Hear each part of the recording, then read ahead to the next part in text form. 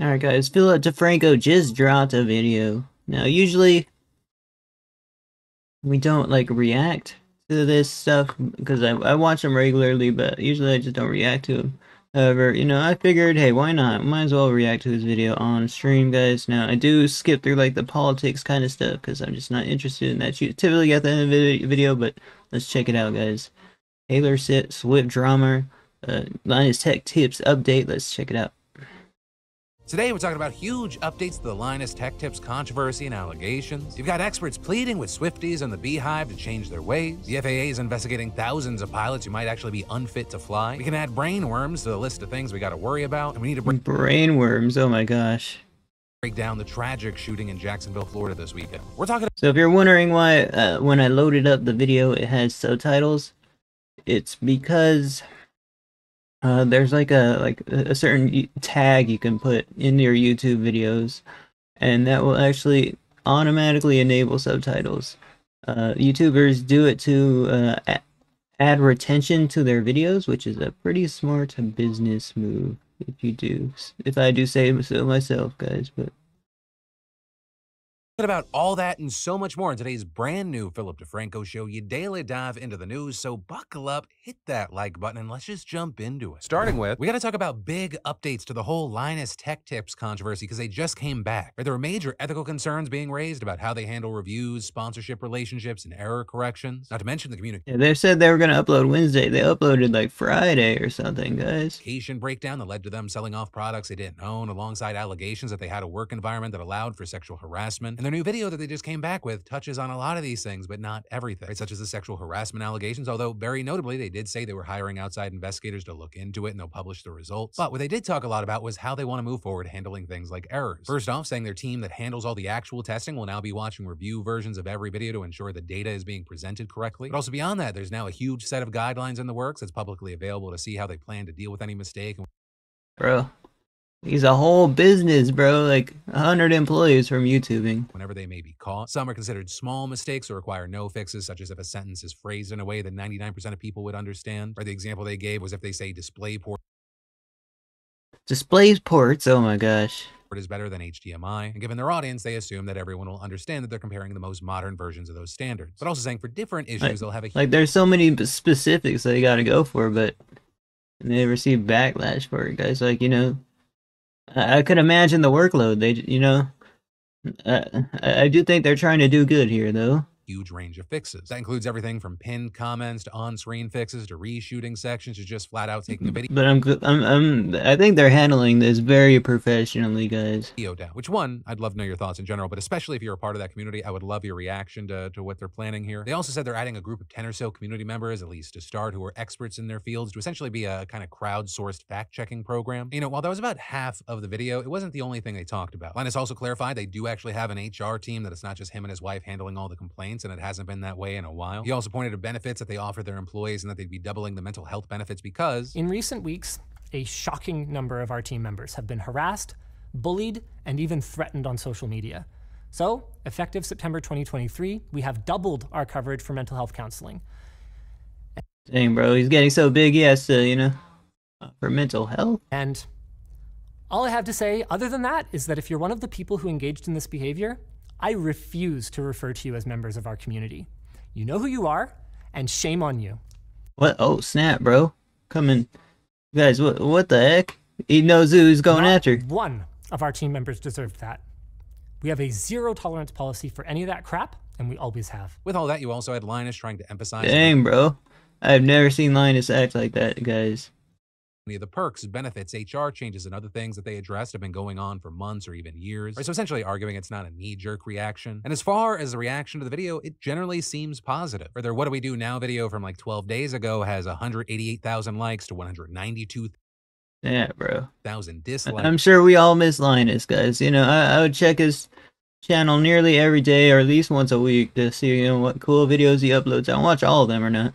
Or because it's just, tough to watch all the videos when he doesn't upload that daily, when he uploads daily and stuff, because I'm not interested in every single one. A lot of them are just like super technical computer stuff, or just like building a PC which, you know, I'll probably maybe skip through some of it, but, you know, he gets highly technical in his videos. But this new video has 167,000 likes to just 18,000 dislikes. And while this new video has fewer views, it seems good for them. Of course, we'll have to look. Well, of course it's gonna have fewer views, man. He just uploaded it yesterday.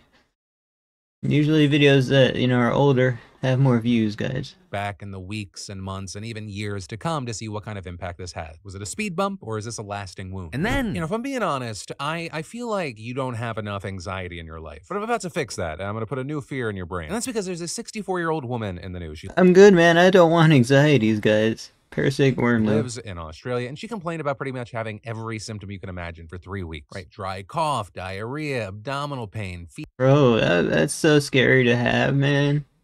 I'm legit scared of aging, bro. Because I'm gonna be more susceptible to illnesses, and that's scary. Fever, night sweats. But it wasn't until she came in because she was dealing with forgetfulness and depression that she was sent for an MRI. Which is also when a neurosurgeon working on the case told her colleague, "Oh my God, you wouldn't believe what I just found in this lady's brain. And it's a lot." Oh my gosh, I didn't even know there's brain worms, man.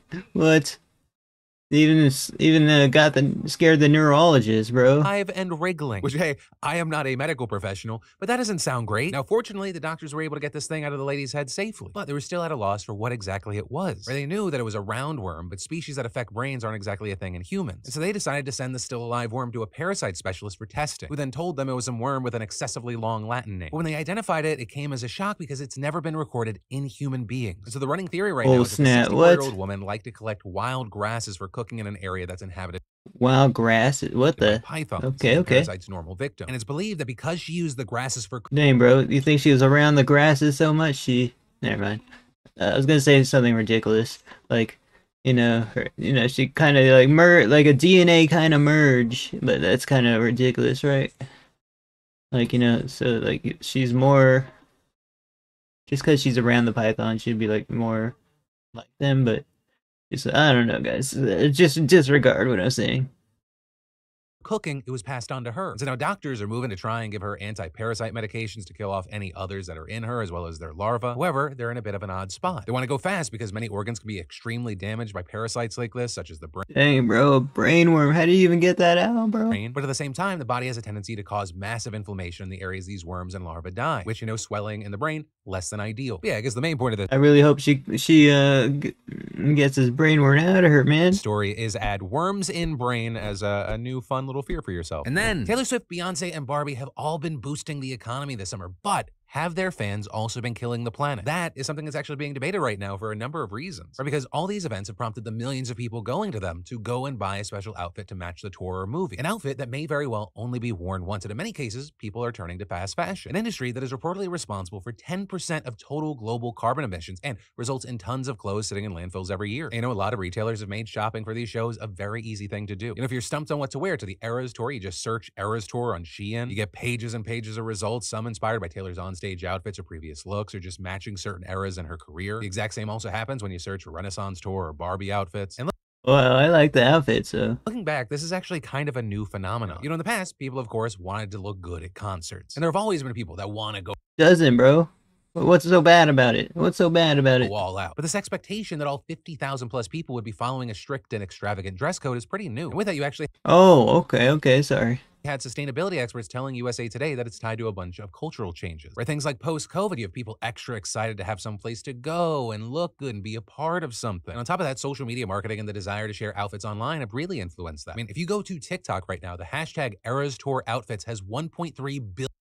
Dude, these outfits are pretty awesome, yo. I like them. And that doesn't even include all the related searches having millions or even hundreds of millions. Yo, what?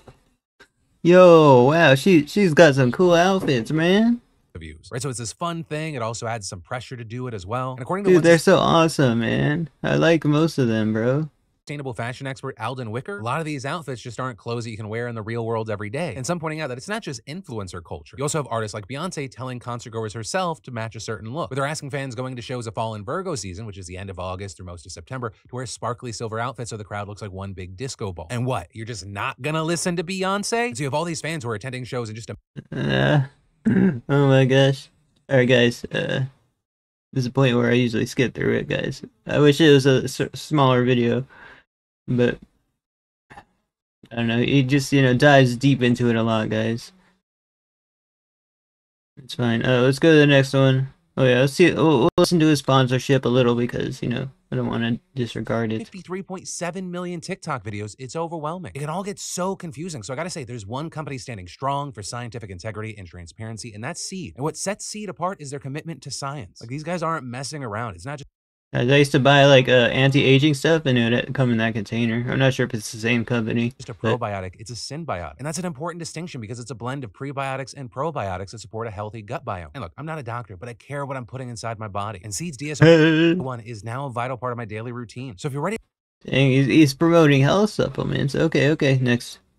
kind of par for the course for him lately, it actually free shipping. And then Elon Musk just had this very embarrassing thing happen to him. And while that seems kind of par for the course for him lately, it actually highlights a really big problem that more and more people have been screaming about. Because if you didn't see, Elon Musk just live streamed a supremely awkward moment to millions of people during a demo of Tesla's FSD, or full self-driving beta V12 software. With him seen driving the vehicle toward an intersection, but when the car tries to run straight through a red light, he has to step in. Like I said, this is a little slow because Dang, bro, I really want to invest in I'm really trying to save up for a Tesla, but stuff like this is happening. we're driving around in basically rush hour. Oh, intervention. Sorry. Okay. Dang, bro. I mean, it's not fully programmed well, but you can expect those kind of things to happen, right, guys? So that's our first intervention. Now, in his defense, the software on display in that video isn't available to the public yet, so they're still working out the kinks. Plus, Tesla and other autonomous vehicle companies argue that their self-driving cars are safer than the human-controlled alternative. But, notably, this is not an isolated incident, and I mean, if we compare, I wonder if we gotta compare on average, like 100,000 Tesla vehicles to like 100,000 regular drivers, and see what gets in more accidents, right, guys? He did say that, Teslas are more efficient, right, guys? So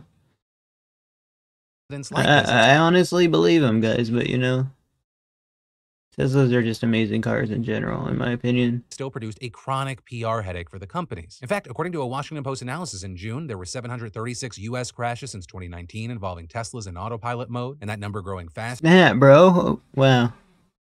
That's quite a bit, though. In recent months. Those also including at least 17 fatal incidents, 11 of which happened since what? May of 2022. And so we've seen that's pretty sad, a man. Growing chorus of voices demanding a number of things. Some just want regulation, other want complete abolition of self-driving technology. And one of the biggest No, don't do that. I'm adamantly opposed to doing that, guys. Don't oppose it. I mean, you can oppose it if you want, but I'm a proponent of it, guys. Not gonna lie, like.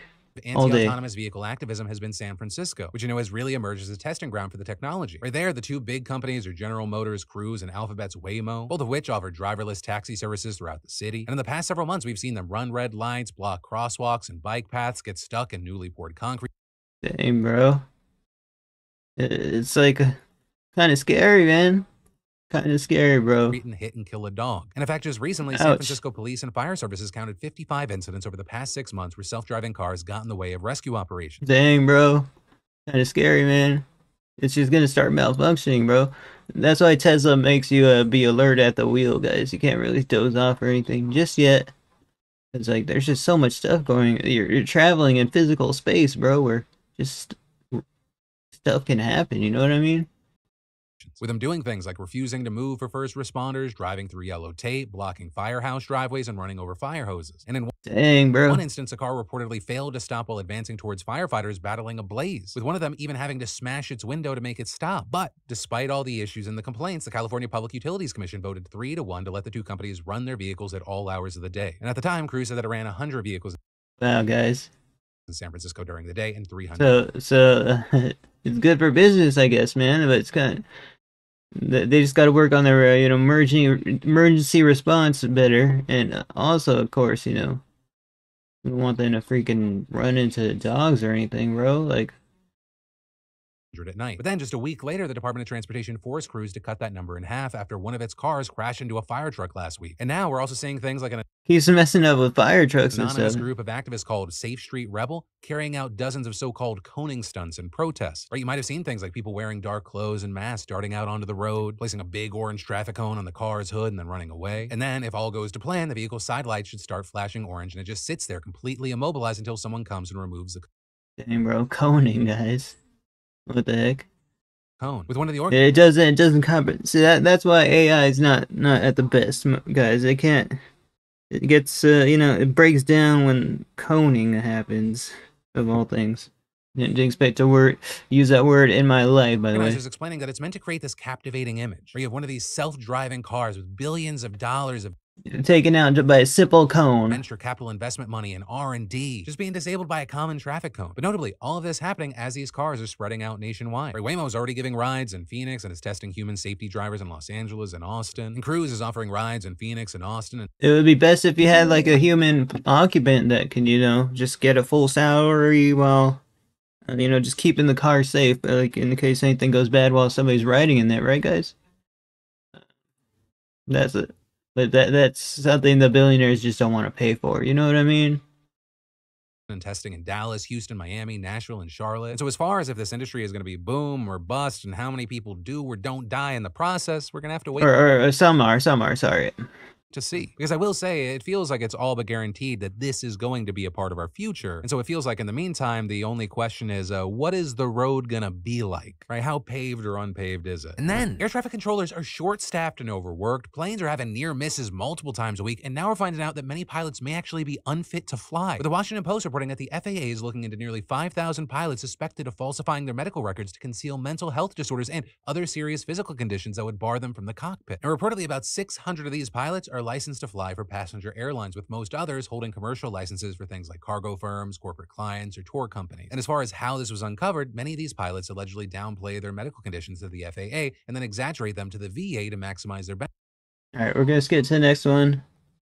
Ability fraud. And then we have to talk about the tragic mass shooting that happened in Jacksonville, Florida this weekend. Because on Saturday, a 21-year-old white man with tactical gear donning an AR-style rifle and a handgun entered a Dollar General. And there, he shot and killed 3 black people before taking his own life in an attack that authorities have said was racially motivated.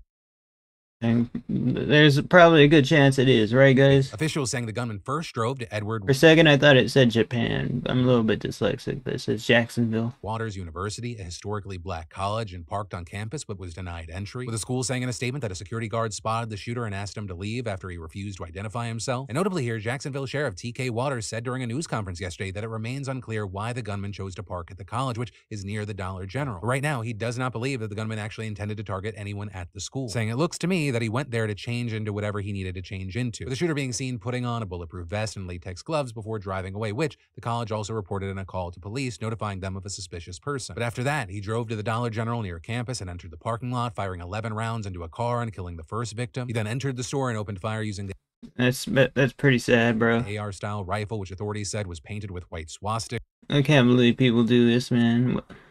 And while in the store, he shot and killed 2 other victims, including one man who entered the store with his... That's so sad, bro. I feel for everybody that, went through it, like, family members that went through this, bro. It's so sad. girlfriend. Very notably here, Sheriff Waters said he didn't shoot at anyone in the store who was white. And reportedly at one point, he even allowed several people, including some white people, to leave the store during his rampage. Police then arrived 11 minutes after the attack began, which is when they believe the gunman killed himself. Also, according to the sheriff, the shooter texted his father during the shooting and told him to break into his room and go on his computer, where the father said he found a suicide note, a will, and racist writing, with his family then calling the police. But of course, by then, the shooting was already underway. And in the presser yesterday, Waters described the racist writings as manifestos that detailed his hatred of black people and saying, plainly put, this shooting was racially motivated and he hated black people. And Attorney General Merrick Garland saying in a statement yesterday that the DOJ is investigating the shooting as a hate crime and an act of racially motivated violent extremism.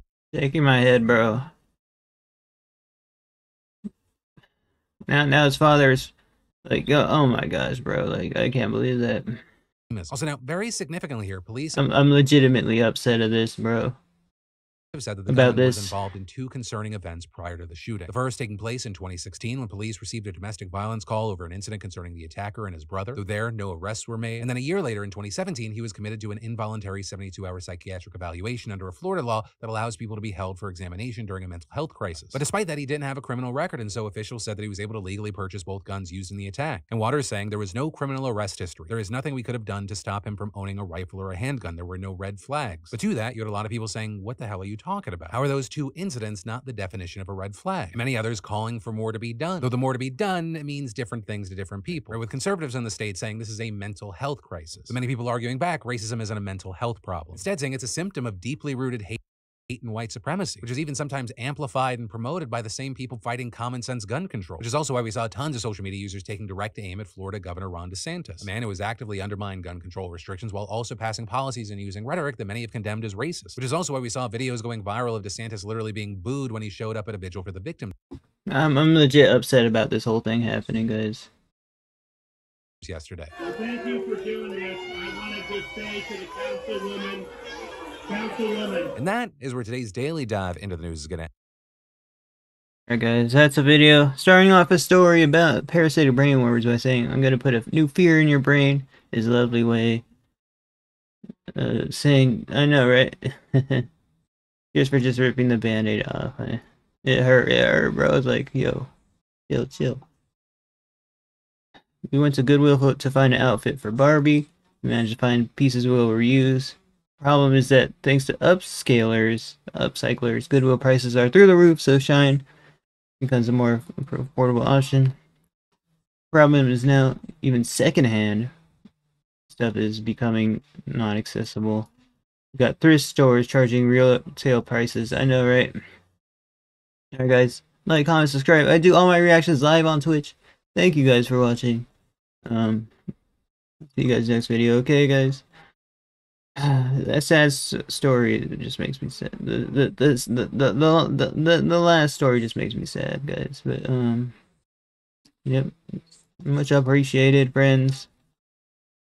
See you guys next one. Check out Philip DeFranco in the description.